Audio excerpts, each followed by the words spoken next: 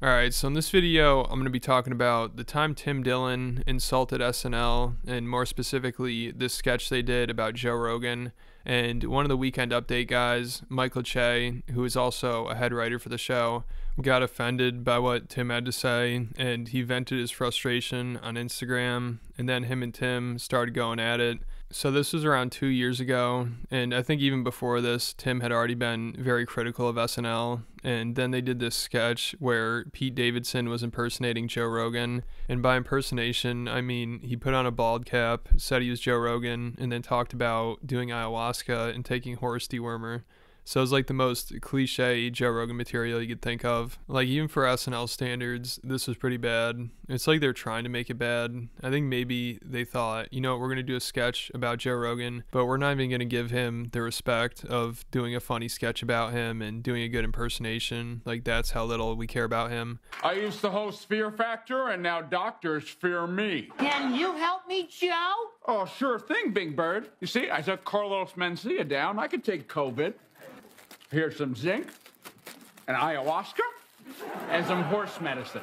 Sam. I'm a human, and I took horse medicine. And I'm speaking of things that are horse-like. Today's two sponsors are the letters S and D, as in I can S my own D. So hopefully they're just purposely trying to make a terrible sketch and piss off Joe Rogan fans or something. Like, that's the only explanation I have here, you know, because they also did post this to Twitter, and obviously pretty much all the comments are goofing on them and talking about how bad this is. And it kind of went viral because of how bad it is, especially when Tim Dillon quote tweeted it and said, "There are 100 ways to do this sketch and have it be funny. The show's now just lazy, mediocre hacks." And that tweet has 43,000 likes, so it got a lot of attention. And Tim continued on and said, "People saying SNL hasn't been funny since the 70s are wrong.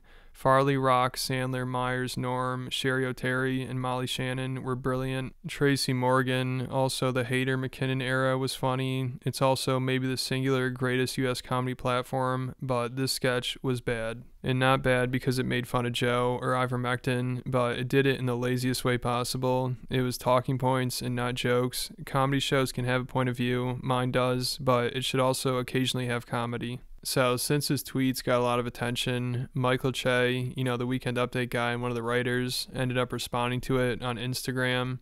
But before I get into that, I want to talk about today's sponsor, Factor 75. With Factor, you can get fresh, never frozen, gourmet meals sent right to your doorstep every week, and they're ready in only 2 minutes, so you can save a ton of time by reducing trips to the grocery store and avoiding any meal prep or cleanup.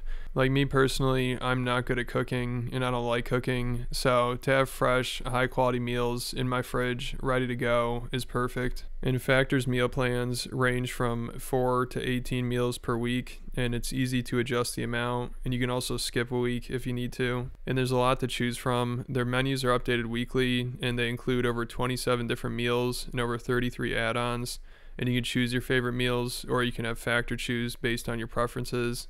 So if you want to get started today, make sure you head over to factor75.com or click the link below and use code 2lazy50 to get 50% off your first Factor box. Again, that's factor75.com, use code 2lazy50 and you get 50% off your first box. Alright, so back to Michael Che's response to Tim Dillon. You know, he should have just taken a page out of my book, and when Tim said that sketch was lazy, he should have just said he's too lazy to try. I mean, is he really motivated working for SNL? Like, is anybody proud of that sketch that they did?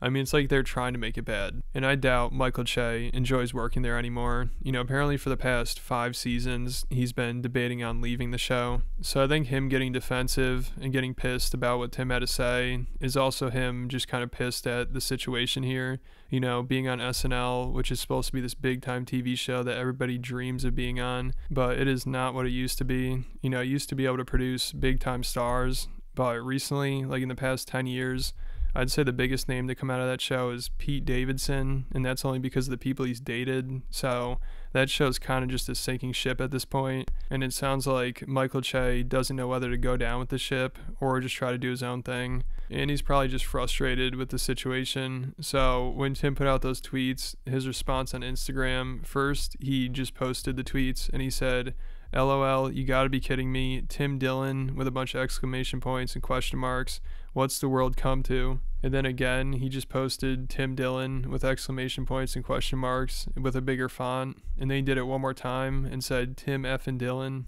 So I don't know what kind of response this is. You know, you'd think if you were going to address what Tim said, you'd think of something better to say, or just don't say anything at all. I mean, just saying Tim Dillon a bunch of times, it's like, all right, what about him? You know, you got to elaborate a little bit. Like, he's implying that Tim has no right to talk, but at this point, Tim is a really successful comedian, and he has a huge fan base, which I'm sure a lot of them were letting Michael hear it, because then he said, look, I don't want no trouble. And then he actually does try to elaborate a little bit, and it doesn't really help at all. So I guess maybe that was a bad idea. But also, I just think the way he's going about it is a bad idea. Like, now he posts this message he got from a Tim Dillon fan that says Tim's making $190,000 a month on Patreon. And Michael says, I don't care if it's a zillion. I know Tim, and he ain't what you think he is. He's a sweet, humble guy who really tried at stand-up, got nowhere, became a media personality because it's much easier, and we're all very happy for him, but don't get fresh, Tim. And then Tim responds to him and says, here's the reality. I sell more tickets than Michael Che ever has. I don't think he's allowed to use his website per his job, and I've built something on my own that he never could. Che has done well for a drunk who can barely read, but his show sucks and he knows it. And then Michael responds to that and says, all fair points. I'm very proud of Tim. I don't want no trouble. So again, this is a weird response. You know, it sounds like he's stuck between bashing Tim and then complimenting him at the same time. It's so weird. And then he's also kind of backtracking. You know, he just keeps saying, I'm proud of him and I don't want any trouble. But then after that, again, he says, what has the world come to? So in my opinion, it sounds like he's saying this because, you know, he just can't believe that he went the whole traditional media route and got a job at SNL, which he probably always dreamed of having. But now at this point, there really aren't many opportunities you can get from it anymore. And this show is just kind of a joke. But now independent comedians like Tim Dillon are taking off and becoming really successful just doing their own stuff. So I think Tim trashing SNL and everybody agreeing with him and people just goofing on SNL all the time is just adding insult to injury at this point for Michael Che. So he just made one more post about it. He said, LOL, the last time I saw Tim Dillon was about 3 years ago, and he was so nice and complimentary, and I told him I was very proud of him, and I still am. I'm not going to say nothing to Tim that I wouldn't tell him in person. He's a sweet guy. Ask anybody that knows him. And also, I think Michael's saying Tim's a nice guy, and he's very complimentary, and with that previous post, him saying that people don't understand who Tim is. I think he might be trying to imply that Tim kind of plays a character on his podcast, and he's completely different when he's off air or not posting on social media, because I have heard something like that before. You know, Tim Dillon also got in a beef with Anthony Jeselnik, and I'm going to make a video about that on Patreon. If you want to hear about it, make sure you check it out. But Anthony said it seems like Tim kind of does a character on his podcast. So I think maybe that's why Michael Che keeps saying Tim's a nice guy and everything. Like, that's the only explanation I have, because I don't know why he continues to compliment him right after Tim just said basically he's a drunk that can't read. You know, you'd think you'd go back at him with something else, but he's just complimenting him. It's kind of weird. But I think maybe he's just trying to say that Tim's not really a shit talker, and he's just trashing SNL to make his fans happy, and he knows that's what will get him attention, maybe. I don't know, but people were speculating that Michael Che actually did this for attention because he had a special coming out within the next few days. Like Andrew Schultz, he talked about on his podcast, and he's like, Michael's a smart guy. I don't think this got to him at all, and I think he just realized this was a good way to promote his special. I think this is Che promoting a special. You know what? There's a good no point. chance he gives a fuck. He Yeah. don't care. Yeah. This is Che promoting the special. The special also comes out when? Tomorrow? Tomorrow. Or Today by when the this time podcast comes drops. out? Yeah. Yeah, of course. So Yeah. you're going to engage in a beef. You don't have a podcast. You're not necessarily going out and doing podcasts and all these other platforms. You still have to drum up interest for your special. Right. It's not like throwing a billboard up in fucking Times Square does anything anymore. Yeah. You got to drum up interest. It's pretty convenient that a day before the special comes out or 2 days before the special comes out, there's a beef with one of the biggest comedic media personalities. Yeah. And he gave you the alley-oop. Right. I texted Dillon. I was like, yo, you gave him every opportunity. Yeah. Because everybody's going to go to his Instagram to look at what the beef is about. And I promise you, there's probably just one picture saying my special comes out the 16th. Yeah. Like, I bet, I didn't see what his thing looked like. I guarantee. That is exactly what it is. Okay, of course. Bro, I don't know if Che's this much of a mastermind, but part of me thought Like, he did that shit on purpose. Here's what's Write a interesting. shitty Joe sketch, right? You're going to have all the people who fuck with and defend Joe shit on that. The whole internet's going to start talking. They don't have Trump to criticize anymore, right? So you can't go after Trump. You need the new version of that. You need the new divisive guy. The new divisive guy now, CNN is trying to do it, is Joe. You make the show about Joe, and then you make it, if he's a true mastermind, Right. you make it criticizable. Yeah, unfair. You make it unfair. If it's a super funny, pointed like parody, then everyone goes, "Oh yeah, that was funny." If it's hilarious, you got to give it up. It doesn't make any news. If it's not, if it's straight kind of hacky, Right. like, trust me, if Che's on stage, that's not the joke he's making about horse deworming. Yeah, so promoting his special probably had something to do with it. But if that's the case, you know, you should have done a better job of going after Tim instead of just calling him a media personality and a nice guy. He should have just said that Tim is trying to defend his meal ticket, Joe Rogan, and he's trying to suck up to his fans to get attention for shitting on SNL. And I know Tim could have just said, well, you're doing the same thing, you know, defending where you work. But still, even with what Michael actually said, Tim can point out the hypocrisy. You know, calling Tim Dillon a media personality while you're known for being the Weekend Update guy at SNL probably isn't the best insult. And also, like Schultz said, I don't think Che was actually proud of that sketch. You know, I don't think he was responding to defend it. I think he's more just in shock of the whole situation. And maybe he was using it to promote his special. Like, also, Tim Dillon was talking about this afterwards, and he said he actually likes Michael Che and never had a problem with him and enjoys some of his work. What's funny about him is I like him. Yeah, me We've too. met. Che's one of the only famous people in the world who will still come and do shows like Legion of Skanks. I think Che's a good dude. I and agree he's with funny. him on a lot of things, right? Like, I agree with a lot of what he says. What I think happened was that got under his skin. Yeah. What I said.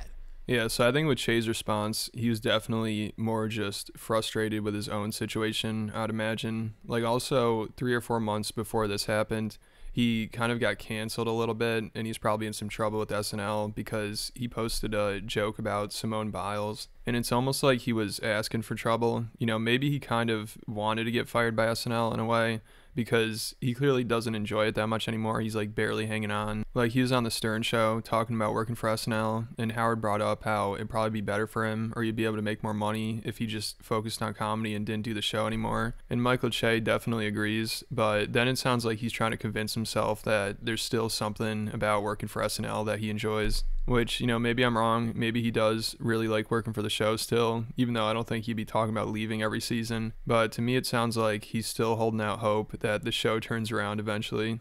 And also, I think even financially, you could probably make more money on the road doing comedy. Honestly, Saturday Night Live is not infamously known for paying people well. No, it's not. But my fantasy is to work the cellar every day. So, like, to me, you don't really think about the money. You think more so about that weapon of being on live television, appointment television, like kind of the last place where where something exciting can happen. Even if it doesn't, it's the possibility is there, you know. It's NASCAR, you know, it's something crazy can happen. It's a championship fight. So I think that's still intoxicating. I think that's why people always come back.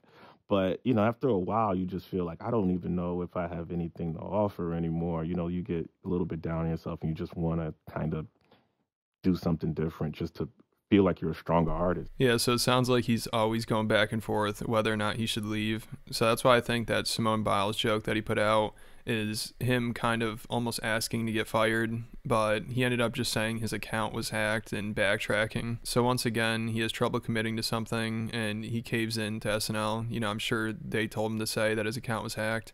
But if I were him, you know, I would have just said, no, I'm going to stick to it. And if you fire me over a joke, then I'm just going to go on Joe Rogan next week and I'll be fine. If I get fired here, whatever, I'll just go do Joe Rogan next week and I'll be fine. So I think just like with Shane Gillis, you know, him getting fired from SNL was probably one of the best things that could have happened to him. I think Michael Che getting fired probably would only help at this point. You know, it's a lot of publicity, and then he can go on the Joe Rogan Experience and talk about how he was canceled for making a joke. So I think Michael Che definitely thinks about going that route and is kind of frustrated with his current situation. And that's what led to him freaking out about Tim Dillon, because, you know, Tim's career, it's almost helped him, the fact that he didn't have any TV shows or didn't end up working in mainstream media. You and I look at guys like Ari. There's a lot of guys out there that varying levels of success. Yeah. But in my opinion, it's true success. It's pure success because you guys are legitimately doing what you want to do. The way I look at it is, listen, things shake out the way they shake out. I'm lucky enough to not have any of those things. I tried to do certain things. Like I had a pilot with Comedy Central. I did all these things. Now looking back, I'm lucky none of that worked. Right. I feel lucky. I feel lucky that I didn't break in that way.